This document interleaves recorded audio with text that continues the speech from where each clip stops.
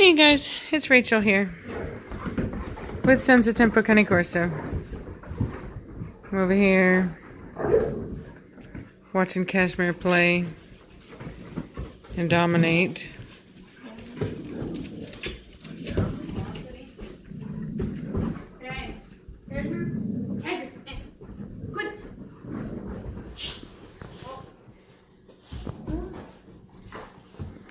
Velocity over there playing like she's a puppy.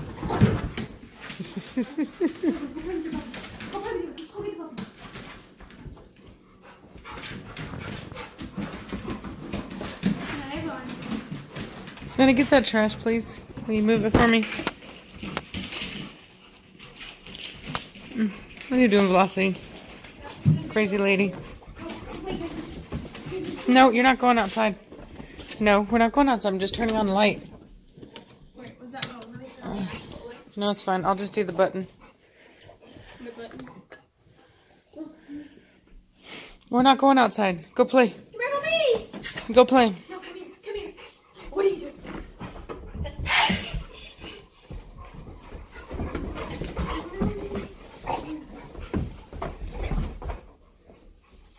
He's like, I hate my sister.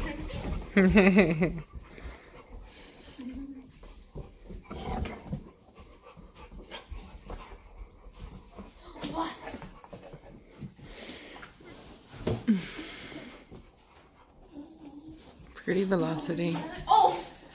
She's really, I always say this, I always talk about how she's maturing, but she really is maturing very well.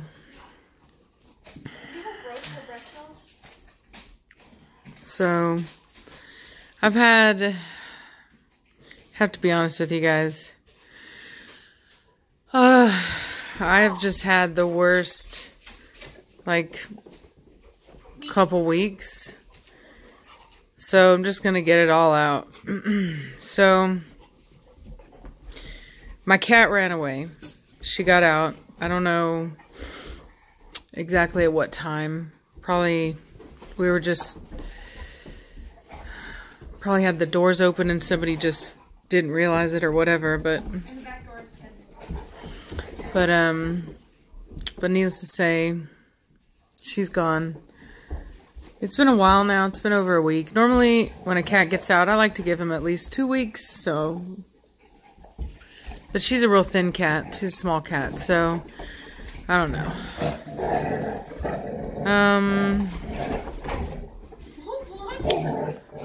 So other than that, the new dog, Napoleon, that I got, he has a pretty severe structural fault in his front. I just didn't see it. The breeder didn't see it. Sometimes puppies can just mature into that kind of stuff. Like when they're young, their legs are so short and compact, and so you won't see things like that until they start to actually stretch out. And what it means is that, like, if this is his paw, like, it goes out like that. Like his wrists come in, right?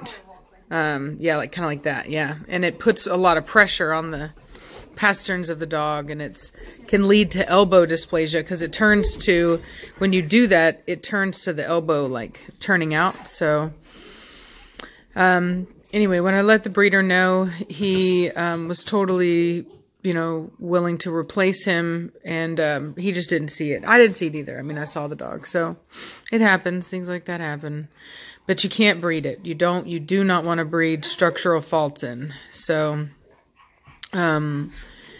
you know, that's how you hear it when somebody has got a sad story about their dog that has elbow dysplasia. Well, it's people that bred that dog instead of finding it a pet home. And so this particular breeder wants the puppy back. So, and that's, you know, that's normal. So I told him that I'm going to be going back up there to get Preacher at the end of January, and that I would be willing to drop him off then. So that's that. So it's unfortunate, but like I said, it happens.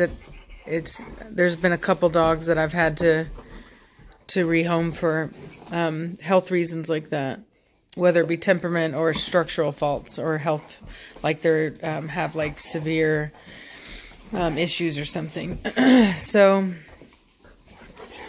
you know, it's one of those things that happens when you buy puppies, but I'd rather buy puppies and grow them up in my pack, so I can have them like this versus get them as adults when they, Velocity, quiet down, when they're already adults. And usually, like, most breeders aren't going to let go of a really good adult. Like, if you want really good dogs, you have to buy puppies. So, shh, Velocity, stop. Yeah, she's just playing. Velocity, go away. Yeah, she never plays. It's like so funny. Like, Velocity doesn't even know how to handle it. She's like so weirded out by it.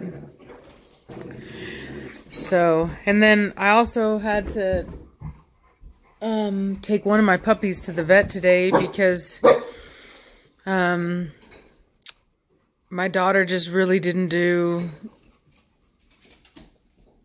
the job that she needed to do as far as watching the puppies.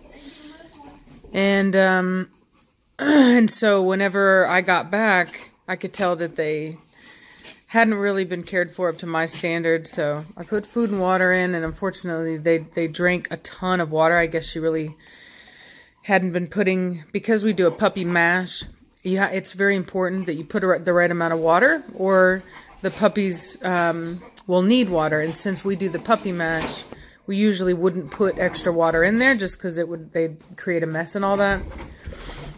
So when I came in and I did that, they just drank so much water. I mean, they just got these huge pot bellies. And then the same thing in the morning, I gave them a bunch of water. And so anyway, so we had a puppy that basically was suffering from from water toxicity, from drinking too much water.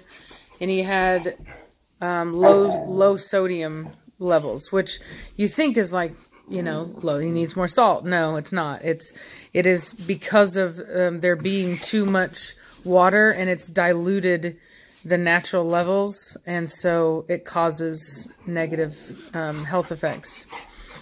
So the puppy's staying overnight at the hospital, the vet hospital, and hopefully he's going to pull through. We don't know yet, but hopefully he does. So I've just been put through the ringer, y'all. I don't know what to tell you. I have just been put through the ringer. There's been some great stuff, as you know, Preacher that did very well, and that's awesome. I've had some really wonderful things happening in my life, but I've also had some really tough stuff to get through. So it is what it is. I'll get over it. But for now, I'm exhausted emotionally and physically. And I really just I just need a break. I just need some rest, but I'm not going to get any because I've got to wake up and do it again tomorrow. And that's the way it is. So, yeah, I hear you. Yeah, I know. So anyway, pardon me. So I just wanted to let you guys in. I haven't been posting as much because I've just been so overwhelmed. We still hadn't unpacked this house, and now I've been doing that. Savannah and I were doing that all day today too. So just trying to get it out of the way, you know. We put up some pictures. We got that picture up there. I don't know how I feel about that. And we got our tree up. Yeah, you gotta turn it.